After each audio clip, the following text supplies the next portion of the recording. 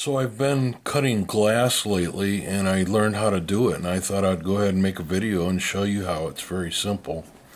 This is the tool that I purchased to cut glass. It was less than $10, and it has a little cutting wheel here on the top. These little notches are for breaking the glass out. I don't normally use those, but I do use this. This is a hammer that you tap the score line.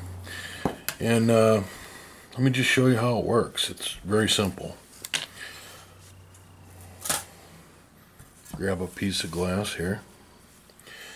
And I'm using just a light oil, like a machine oil.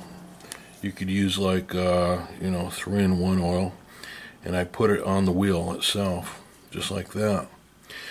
Now when you do this, you want to hold it like this so you can apply pressure.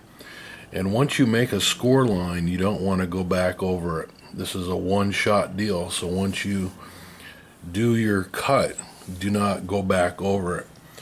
You start from the very edge, apply the pressure, hear that sound, all the way to the end, just like that. Flip it over. Use your little hammer and just tap the line. And there it is. Let's do it again. This time let's be a little creative. A little more oil. We're going to do a squiggly line.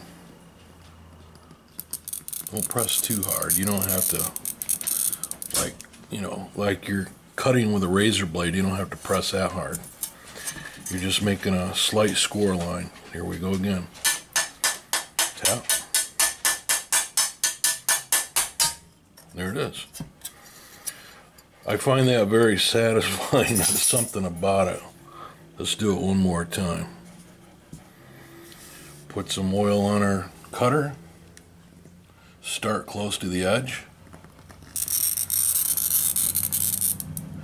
Make your cut, flip it over, and tap the fracture. Simple. Love it.